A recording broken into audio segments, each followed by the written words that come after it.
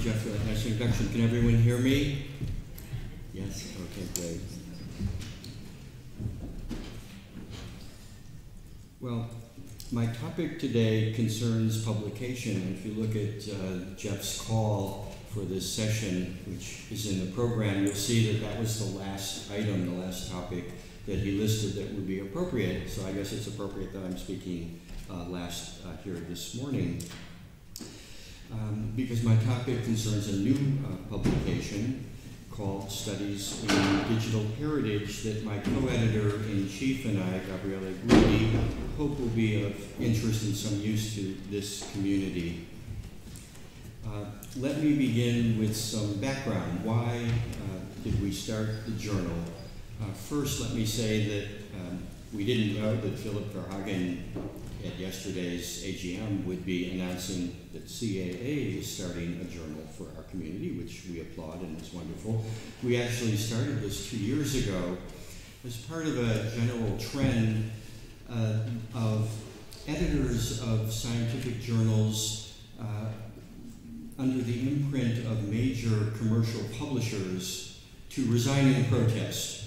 Gabriele and I had founded another journal published by Elsevier, which still exists and which we wish well, I have to say, nothing against it, called Digital Applications in Archaeology and Cultural Heritage, which some of you may even have published in.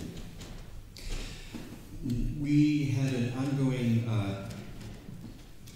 disagreement with the journal from the moment it began about two things, which finally, after several years of operation, we decided were never going to be resolved, at least the way we wanted them to be resolved.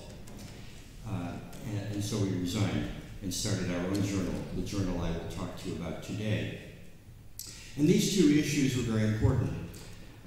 One is the inability of that journal to embed on the web page as a kind of interactive, dynamic illustration the very 3D model that the journal was set up to allow scholars to discuss. So DAACH, in its mission statement, was specifically founded to provide an outlet for publishing 3D models, the kind presented here today, and many, many others. There wasn't such an outlet before, and the only way to publish a 3D model in a traditional scientific publication, traditionally in print, but increasingly in digital format, was to give us a screenshot or a rendering, a still rendering. And for years, those of us doing this, going back to the 1990s, felt that this was very inadequate and unacceptable. So when the new standard of WebGL started to be developed by the Kronos Consortium in the mid-2000s, we could see that it would soon be possible to, as soon as HTML5 came along, which it did by 2010, to actually now reached the final climax of the evolution of the support of multimedia on HTML, started by Tim Berners-Lee, who in 1990 published the famous first web page that only had text. In 1991, he added support for images, but you couldn't have images and text on the same page then. In 1992, you could. By the late 90s, you could have audio and video, but you still couldn't have the interactive 3D model on the web page embedded in HTML. You could have it on the side, you could have plugins, you could have standalone programs that you could download.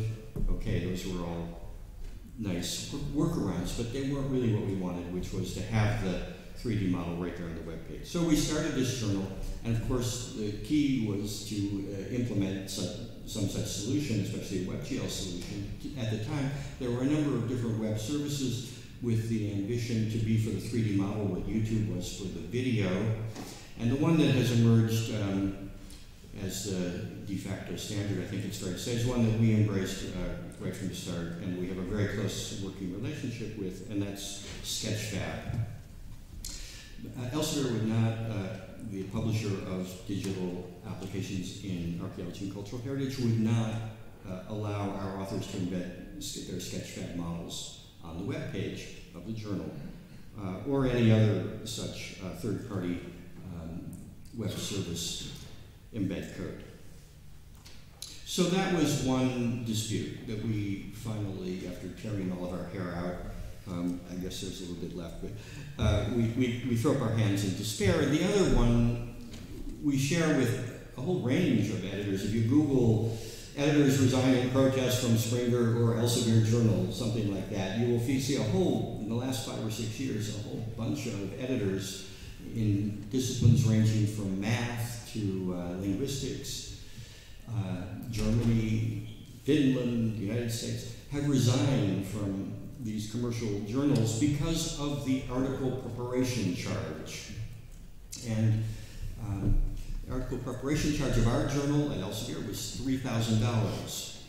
In the opening manifesto launching our new journal, Studies in Digital Heritage, we, I hope wittily, called that fake article, fake open access. $3,000 is an absurd amount of money for most people in this room. I think an impossible amount of money to pay to make your article open access. So, okay, Elsevier can say our journal supports open access, but only for those who cough up $3,000. So we shopped around to look for an existing consortium of open access journals that could take on studies in what we came to call Studies in Digital Heritage. And we were happy to find that my university, as part of an initiative of the so-called Big Ten universities in the United States, which are basically the big state universities in the Middle West, like Ohio State and University of Michigan, Michigan State, University of Illinois, and so on. Those universities, 5 or 6 years ago, at the highest level of their presidents, who are constantly meeting and have their own organization, decided to take on Springer and Elsevier and say, it's outrageous that we pay the salaries of our faculty, we pay for the research labs, we raise the money, help the faculty raise the money for their sponsored research, and then when they finally have results that they want to publish, they have to submit them to these commercially supported journals, which then turn around and not only demand a huge amount of money for open access, but have, in many cases, very expensive subscription fees.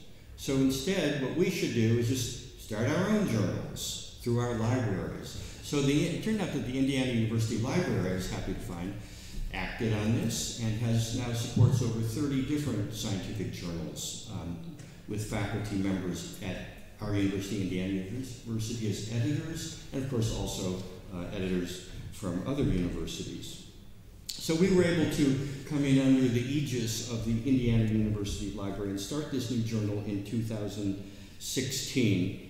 And as you can see on my title slide, we've already published last year our first 2 issues. So that's the background to why I'm standing here today. So let me tell you a little bit about the journal. It's published using the journal management software known as, it's very dark up here, the Open Journal Systems, which a lot of open access journals use around the world.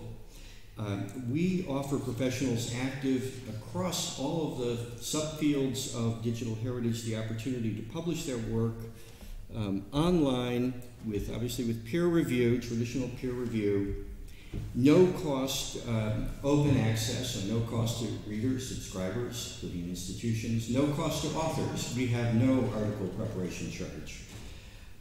And we think we will be publishing 3 issues a year. Last year we had 2 issues, but our second issue had 45, 46 articles, so it was a mega issue. I think generally we'll be publishing 3 issues a year, and about probably 25 to 50 articles per year is what it looks like. We have many articles, as you will hear in a moment, already in the pipeline. Topics appropriate for the journal cover the entire workflow of cultural heritage studies, from discovery and documentation of monuments to analysis, interpretation, and last but not least, especially in this session, public outreach and education. Articles should highlight the role of digital technology in facilitating cultural heritage research and applications. SDH, as we call it for short, is especially eager to publish work that is innovative and creative in one of two ways. Articles whose importance depends on the value of the cultural object studied, and those presenting innovations in the digital technology we use to study cultural heritage monuments. For example, an article presenting a new insight or discovery about a key monument, such as, say, the Temple of Zeus at Olympia, which I think everybody in this room would agree is a major monument in and of itself, so that there's a great interest in following the development of scholarship on it. That would be appropriate for the journal, even if there was no innovation on the technical side. On the other hand, if you have an innovative new technique for 3D data collection, gathering, the use of virtual reality, augmented reality, on the hardware side or software, that would also be appropriate, even if your test case was some obscure local monument where you happen to live that is not of general universal interest, like the Temple of Zeus at Olympia. So I hope that's clear. So either innovative because it brings a new insight about a major monument, or innovative in the use of hardware and software, and/or software. In addition to articles, the journal also publishes mediated blogs, reviews of books, software, and hardware, which I think is completely lacking in our field, and we'd all love to know, like, what scanner should I buy, what reviews, where can I even go to read a review of a scanner or a piece of photogrammetric software. What is the state of the art in these areas of hardware and software that we all use? And the content of blogs can vary widely, including, for example, a comment whether critical or constructive about an article that we've published. And I think that's also something needed to enliven the field and allow progress. We are in a digital age, things are supposed to be interactive. Authors generally publish their work and then maybe a year or two later get some response, usually very little. We would like to make our journal a very lively place, where an article, once it's put out there, that's just the first step in the discussion and the debate. And other people are invited to chime in, are able to do so through the mediated blog. Of course, the mediated blog is mediated, so it will be peer-reviewed, and we will try to maintain the same level of quality control that we applied to the article in the first place that we published. You can also use the mediated blog to post your calls for papers at conferences, or your calls for participation in conferences, and so on. So we want it to be a resource for the community to use in every way you can possibly imagine, and there are probably some ways you can imagine that I didn't just list. Now, articles can be quite lengthy. One thing I never understood at the Elsevier Journal was, why is there a 3,000 word limit for a digital publication? I mean, we're not cutting down trees, and we're not taking up printer's ink, so what difference does it make whether your article is 3,000 words or 10,000 words? So we've just set our limit, since that seems to be something you're supposed to do, at 10,000 words, which is quite long, but we also say it could be longer by a special agreement. So if you have a 50,000 word article, it's almost a monograph at that point, that you want to publish, just drop us a line. We may well agree to that your topic is worthy of that kind of extended treatment. So, and in addition to text and images, SDH supports the following embedded media: audio, video, and interactive 3D models using a WebGL solution such as 3D Hop, Sketchfab, or Unity. On this slide, which I was supposed to have already been showing you, you can see an example of an embedded Unity web player. And notice that it's actually right there on a page. You only have a line or two of text above and below, but it is a kind of an interactive figure or illustration to the argument being made on the page in the article. So we finally have realized that vision that we had when we started DAACH, and which DAACH, alas, still, as far as I can tell, has not realized. Once an article has been submitted, it is assigned to an editor, who in turn recruits a minimum of 2 or ideally 3 referees. Identifying suitable readers can sometimes take a month or more. Referees are generally given 4 weeks to write their reports. Our goal then is to act on submissions within 3 or 4 months after we receive them. As with most journals, submissions can be accepted, subject to revision, or so they can be accepted as is, accepted subject to revision, or rejected. If an article is accepted subject to revision, the original referee requesting changes is consulted before the new version is accepted and published. So, long and short of all that is we're very concerned to maintain quality control. We realize that quality control is the key to having a good reputation. Having a good reputation is a key to attracting good articles and ultimately having a good impact factor, all of which creates a virtuous circle and makes the journal more and more useful. We encourage authors to team up to propose special issues for the consideration of our editorial board. We also encourage authors to volunteer to serve as reviewers and members of the editorial board. And it's very easy to do these things. If you go to the journal, I'll give you the URL in a moment, you can sign up and you will get notices when new articles appear, and you'll be considered a subscriber. You don't need to be a subscriber since it is open access to read the journal, but if you are a subscriber, then you're part of the community and we can call on you and you can feel part of what we're doing. I mentioned the editorial board. Here you can see the list of the current membership. You'll probably recognize at least some of the names because a lot of these people are very active at CAA. Some of them are here at this CAA in Tübingen. And if you want to be a member and want to help us out, think you have something to offer in areas of expertise, please contact me or Gabriele and we would be happy to add you. So thus far we've published one special issue. The more than 40 papers that passed peer review from the annual meeting of Cultural Heritage and New Technology held every year in Vienna, and the one that we published here was the edition of 2016. 3 other special issues are in the pipeline. One on perceiving cultural heritage through digital technologies, another on the use of 3D technologies applied to sound, acoustics, and Una and Erica may be interested in that for their Nix thesis. That's the call for those papers is just going to go out now from Jared Katz. Happy to put you in touch with him, but I'm sure he'd love to have an article from you about that. And then there's another on a selection of papers from the upcoming meeting of Society for American Archaeology to be held in Washington, what month are we in? March, next month, on 3D technologies applied across Mesoamerican archaeology. And that'll be edited by Laura Harrison. And I've talked to some other people here at CAA about doing special issues. We haven't reached quite the point of formalizing the ideas that we bandied about, but there may be 1 or 2 other special issues. As you can see, if we go back to this slide, when we publish a special issue, we can still publish the individual articles in the same issue. So there can be, in the same issue of SDH, there can be a special part and then a normal, regular article part. So keep sending in your individual articles too. We're not just for special issues, but we like special issues.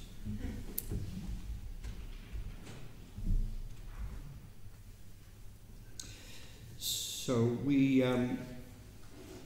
the articles are published in 2 formats, online in HTML and in PDF format. PDF can be read online, but you can also download the PDF.